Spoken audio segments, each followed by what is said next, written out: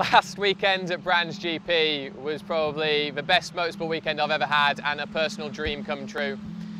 The weekend started off a little bit rocky. You know, we didn't have a great race 1 and 2, and lining up for race 3 on the grid, you know, I was a little hesitant starting 6, you know, didn't really think the win was in there, but you know, the BMW and WSR done such a fantastic job. The car was mega all weekend that I knew if I got in front, I had a chance. I had an amazing start, got from 6th to 3rd in the first corner, and then I was right behind Moffat and Jelly. I knew I had the pace on them, and come the end of the first lap, I got my opportunity. I got a little bit of a run on them, went right around the outside of both of them, down the main straight, and just tucked in to first before the first corner.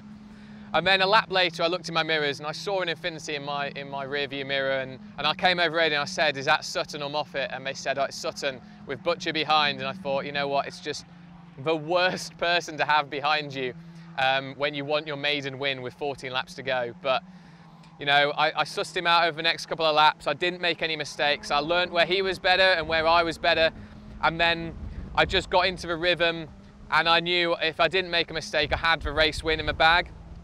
And then coming across the line after 14 laps of that sort of pressure was just the best feeling in the world. The team was screaming over radio, I was celebrating, every marshal around was going nuts. It was honestly an absolute dream come true. And to stand on the top step listening to the national anthem in touring cars is just, I think, my personal best feeling in motorsport.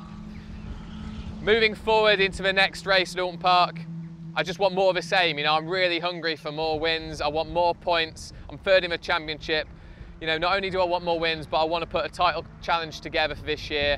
And I really feel that with the BMW 3 Series underneath me and WSR behind me, I've got every chance. So I'm really looking forward to the rest of the season, and I'm incredibly confident that I can have a lot more wins.